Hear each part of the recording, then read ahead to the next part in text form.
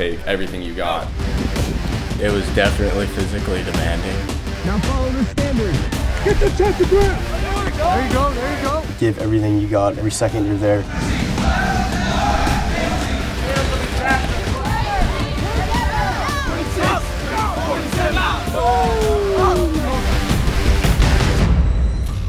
We get a number of people that come here and we're going to help you win, we're going to help you do this, we're going to help you do that, and none of those really have ever interested me much. But when Luke came and said, you know, we're here to try to build young men, that's what we're trying to do. So it immediately fired me up. The fact that he was focusing on helping these young men grow into men made it worthwhile.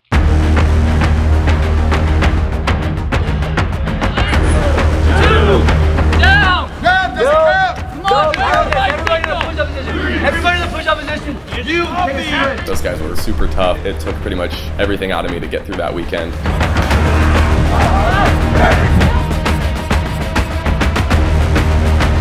Yesterday's event was child's play, okay, compared to what's going to happen today.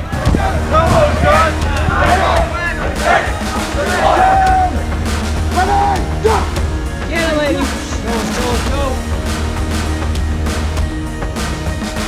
You guys that hate the girl cards, stop acting. Go. Leaving people behind. Guys, go down. I saw you guys calling up here, 1, 2, 1, 2. Come in with some form of rhythm. You have to start using this thing. This isn't the weak part. The weak part's here. So if you want to get better, what do you have to do? It's going to be that same effort, plus all the things that are weak right now. The communication, following, listening, finding a spot where I can help. We're not here to try to teach you tactics. We're not here to try to make Marines out of you. We're just putting you through some leadership scenarios, okay, so you can succeed in a chaotic environment. Go, Chewie! Go, fight back! Don't back down from any challenge, big or small. Don't listen to it! Don't let yourself think that you can't do something. Try everything you can. Find a way.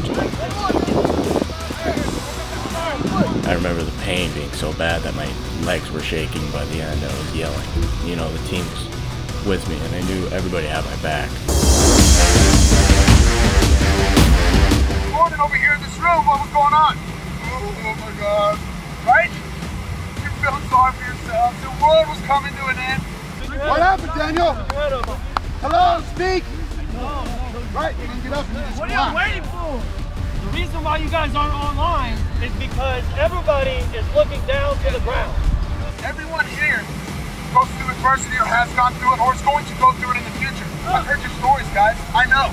Gentlemen, we have problems at home. We have dad problems. We have mom problems. We have brother problems. People that are homeless. I mean, issues up here, issues here. As a team, as a family, you guys need to come together. They like to think as Marines, they're a brotherhood, and you have to be there, and you can't think of what's inside.